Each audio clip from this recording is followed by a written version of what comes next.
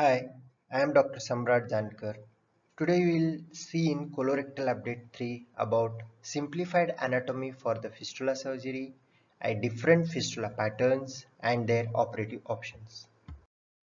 It's very difficult to talk about the fistula without taking name of Professor Alan Park. He has rightly told it's impossible to perform the operation without accurate anatomical knowledge. This is particularly true in case of fistula and ano, where intemperate surgery can lead to disastrous result. It may land in incontinence or recurrence. Both are not acceptable. I was fortunate enough in last 1 year to learn the fistula concept from the two masters, Dr. Parvez Sheikh and Dr. Arun Rojanasakul. In fact, Dr. Arun Rojanasakul has shared his material along with information told to share with others. Disclosure: the concept explained in this video are of Dr. Arun Rojanasakul. The cadaveric dissection images and classification picture are belongs to Dr. Arun Rojanasakul sir. The presentation of fistula we will divide into four.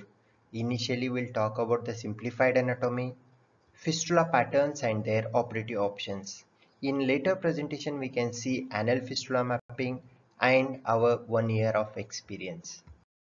Simplified anal sphincter anatomy pertaining to fistula surgery has been published by Dr. Arun Rojanasakul and their group in International Journal of Colorectal Disease based on more than 100 of cadaveric dissection over last 10 years.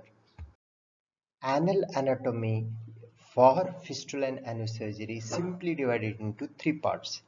First is anogenital muscle, anogenital fascia and anogenital spaces. If we know about these three, most of the part is done. Anogenital muscles. The internal sphincter of anal canal is a continuation of circular muscle of rectum. External sphincter is a continuation of levator ani that we know very well. But after multiple cadaver dissection, they found out that external sphincter is having only two components, the subcutaneous and superficial part. The deeper part, which has been mentioned in many literature, which they found there is no distinct demarcation between the levator ani and deep part. In fact, they propose that it is nothing but the levator ani only. Further to simplify, they have given the concept of three levels of anogenital striated muscle. Upper is levator, middle is superficial external sphincter, and lower is subcutaneous external sphincter. Lower level is subcutaneous external sphincter. This can be divided without fear of incontinence in any case of fistula surgery. Middle level is superficial external sphincter. It can be divided in most of the fistula surgery except in case of the female anterior fistula, a recurrent type of fistula associated with IBD. In those cases, the sphincters preserving surgery warranted. But definitely upper level is levator and it should not be divided in any patient at any cost because it can lead to incontinence. Here in this cadaver, we can see the distinct part of the external sphincters. Upper part is levator ani. There is no distinct deeper part of the external sphincter, followed by the superficial external sphincter and the subcutaneous external sphincter. Anogenital fascias. The intersphincteric fascia in between the two sphincter, the fascia which is running transversely in between the superficial and subcutaneous part is a transversalis fascia. The oblique fascia which dividing lateral space into the upper infralevator and lower ischianal fossa is a ischianal fossa fascia. Here we can see the cadaveric dissection to demonstrate the different fascias. This one is a transverse septum fascia. This one is a ischianal fossa fascia. We can compare this one oblique fascia. Ischianal fossa fascia dividing this fascia as a ischianal space and upper space is a infralevator space. There are many different anogenital spaces around the anal canal. Those we need to understand and we need to drain during surgery for anogenital sepsis. The space in between the two sphincter is a intersphincteric space. The space around the perianal is a perianal space and anteriorly is a perineum space. The space posterior to the anal canal is a postanal space. The space above the levator is a supralevator, below the levator is a infralevator, and below the ischoanal fossa fascia is ischoanal space. The abscesses pertaining to different spaces in between the two sphincter is a intersphincteric abscess. The abscess on the perianal region is a perianal abscess. Anteriorly is a perianeum abscess. The posteriorly is a deep postanal abscess. Above the levator is supralevator. Below the levator is infralevator.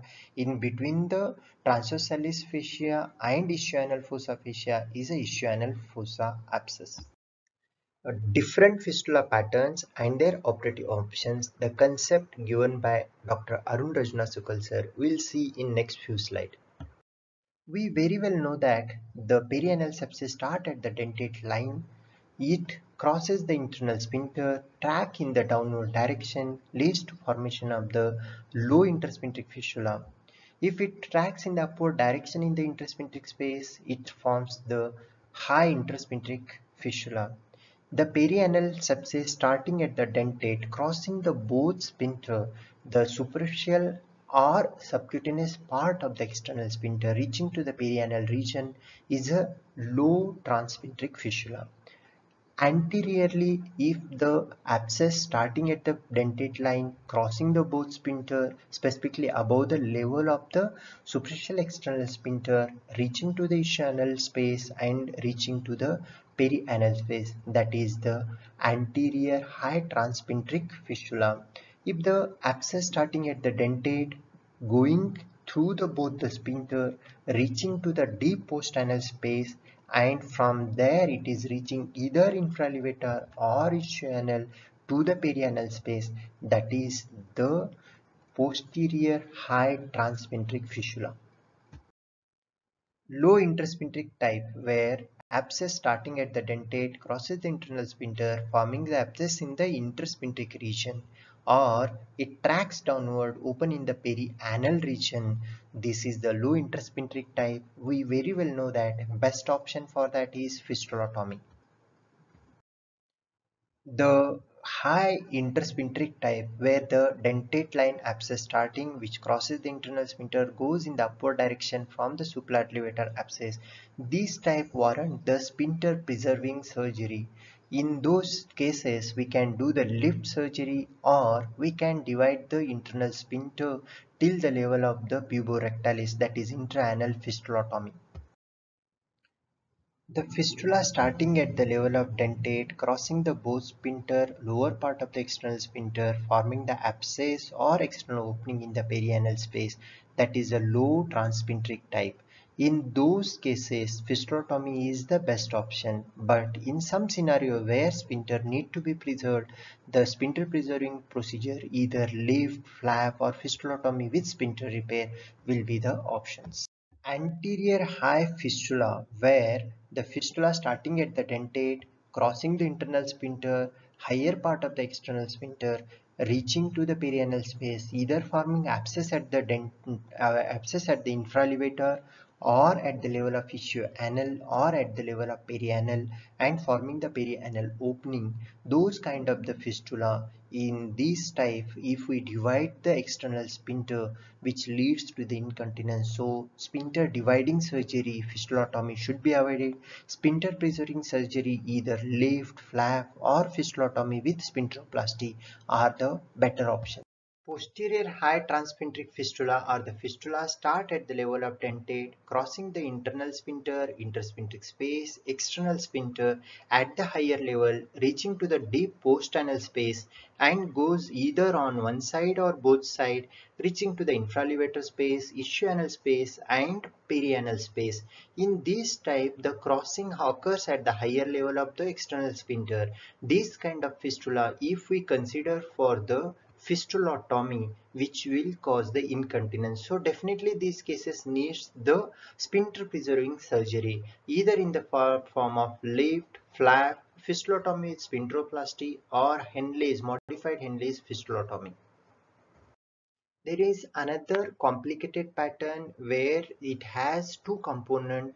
One is the posterior high transphincteric fistula pattern, and along with the high intersphincteric fistula pattern. These two pattern when combined comes, it will be the most complex pattern where we will see the abscess kind of horseshoe, one side horseshoe or both side horseshoe, along with intersphincteric abscess, high intersphincteric abscess, and drainage of the tract, crossing of the tract at the higher external sphincter. In those cases, it is difficult to manage. Definitely these cases, a primary fistulotomy should be avoided. A sphincter preserving procedure had warranted in these cases, and it can be a lift with tube drainage of the abscess cavity, or intraanal fistulotomy with suturing of the external sphincter outside, that is E-lift can be the alternative. In short, we have to understand the different fistula pattern. Based on the fistula pattern, we have to plan for the operative options. Low intersphincteric fistulotomy is the best. In fact, fistulotomy is the best surgery for any kind of fistula except where the sphincter at risk of incontinence, we need a sphincter preserving surgery. It can be anything. Few of the good option for particular pattern we can advise here. If it is a high intersphincteric, we can plan for the lift or intraanal fistulotomy. If it is a low intersphincteric, fistulotomy, lift, flap, or fistulotomy with sphincteroplasty. If it is anterior high transphincteric, we can do the lift, flap, fistulotomy with sphincteroplasty. If it is a posterior high transphincteric, lift, flap, fistulotomy with sphincteroplasty or modified Henley's fistulotomy. If it is a combined pattern, we can consider for lift, fistulotomy with sphincteroplasty, intra-anal fistulotomy with E-lift, that is suturing of the fistula tract outside the external sphincter. These are the better options. Thank you for watching. Comment, criticism or any suggestion are most welcome.